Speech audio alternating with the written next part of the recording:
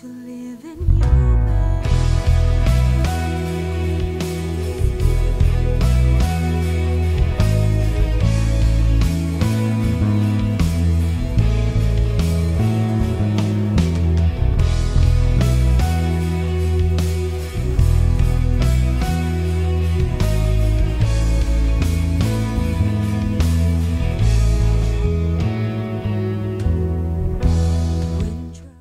This is to lead in your ways base tutorial.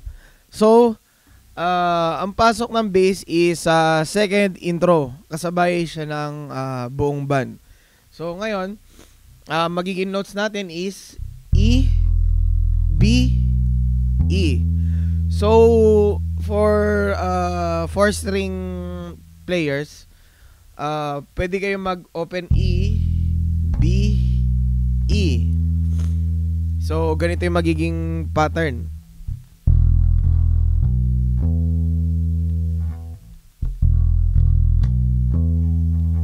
And then, G sharp, A, E, B, G sharp, E. So, yung parang articulation niya is parang yung ginawa natin sa dun sa E, B, E. So, ganun din yung pattern. Pero magkakaroon lang ng G sharp E. So ganito siya. 2 times. Then balik sa E.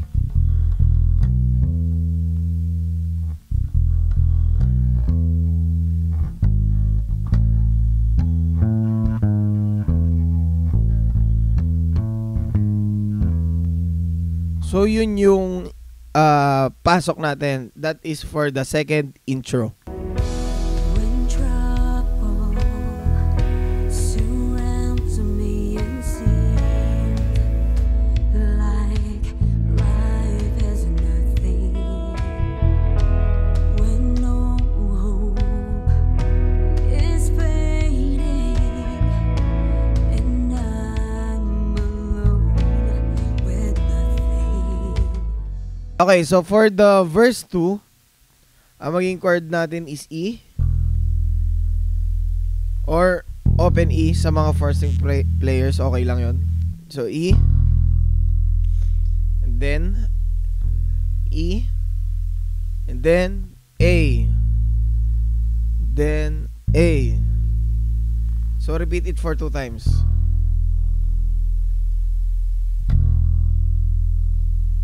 Then A. A. So yun yung verse 2 natin. Down on my knees, I pray that you can lead me to your way.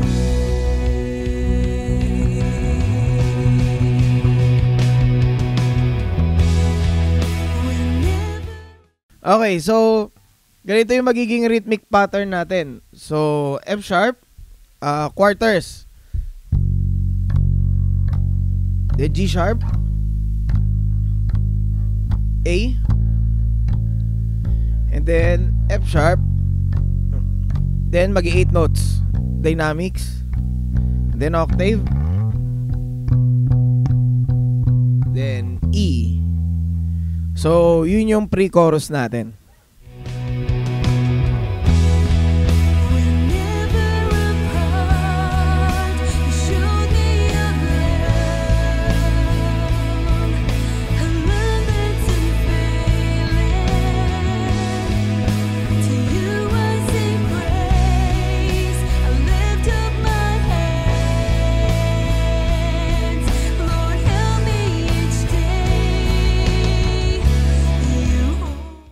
Okay, so for the chorus, ang magiging chords natin is E,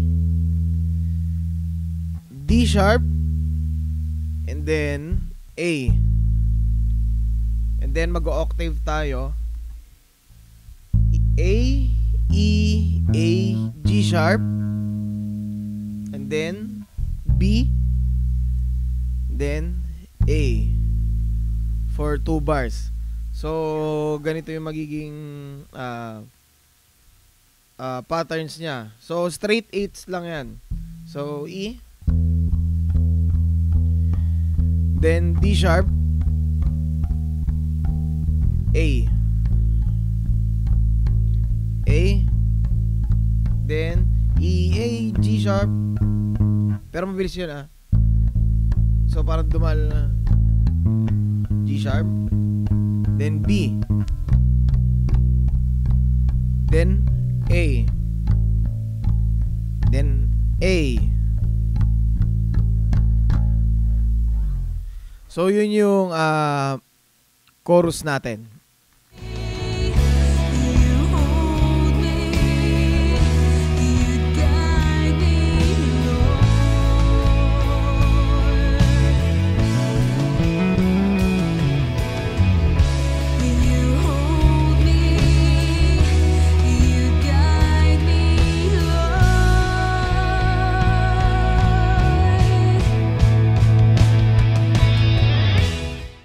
Okay, so nasa bridge na tayo. So maging chords natin is C sharp.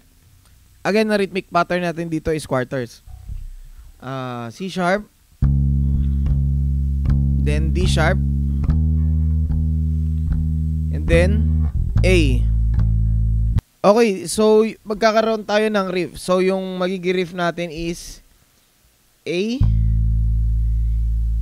hammer to B, then slide to C sharp, then E, hammer to F sharp, then slide to G sharp, and then B, and then C sharp, and then E, and then F sharp, and then slide to G, then balik. Then balik ng E, then C sharp, and then B, and then A, F sharp, E, and then C sharp. So, ganito siya.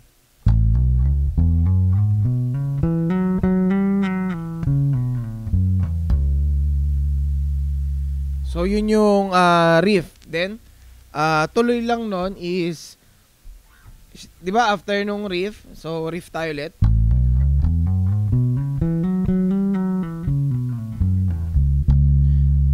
Then balik sa quarters, and then D sharp, and then A, 8 notes, dynamics, and then slide to A, then slide down papunta dun sa E for the instrumental.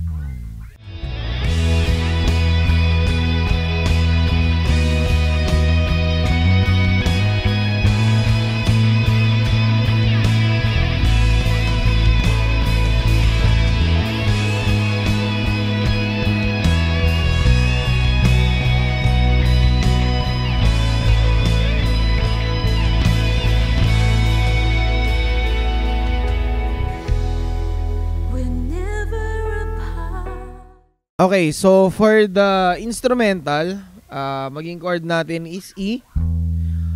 Basically, ang chords kasi nito parang chorus. So, as I mentioned earlier naman yung chords ng chorus, alam nyo na yon. So, dito kasi medyo may gagawin lang tayong mga konting slide.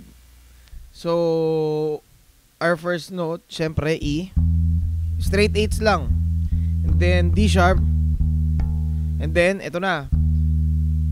E, F sharp, G sharp, and then A. So ganito siya.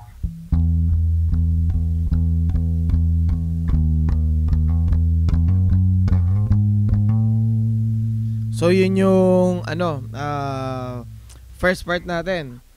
So ulit straight 8s.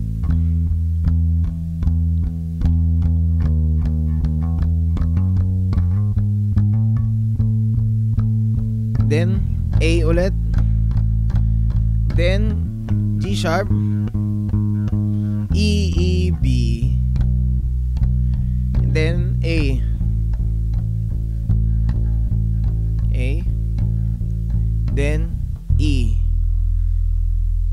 So, syempre, kapag 4 string yung bass nyo, E. So, open lang yung E string. So, yun yung instrumental natin.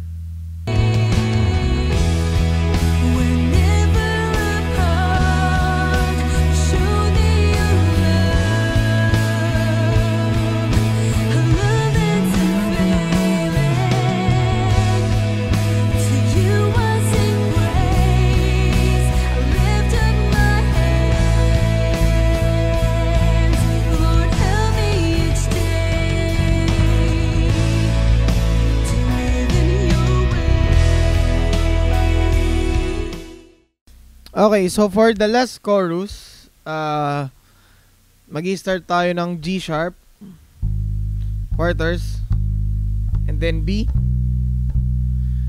and then A, 8 notes with dynamics, then A,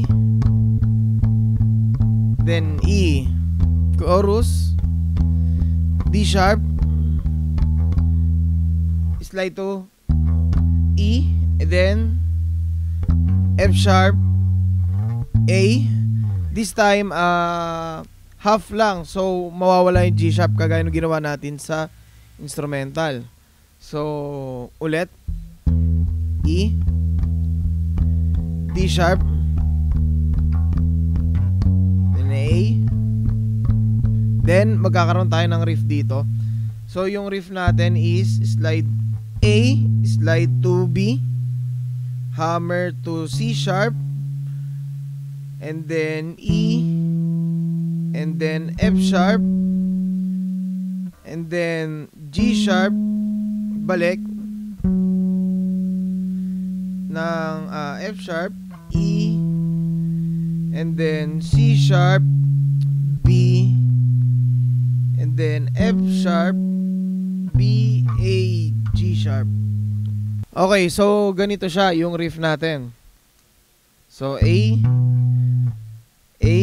B, C sharp, E, F sharp, and then C sharp, balik, F sharp, E, then C sharp, B, F sharp, B, A, G sharp.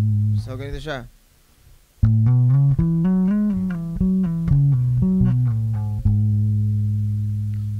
G sharp, so tuloy. Then B, and then A, then F sharp, then G sharp, A, B, then outro. Yung outro natin is kapares lang siya nung pasok natin ng second intro. So that's it for the To Live in Your Ways bass tutorial.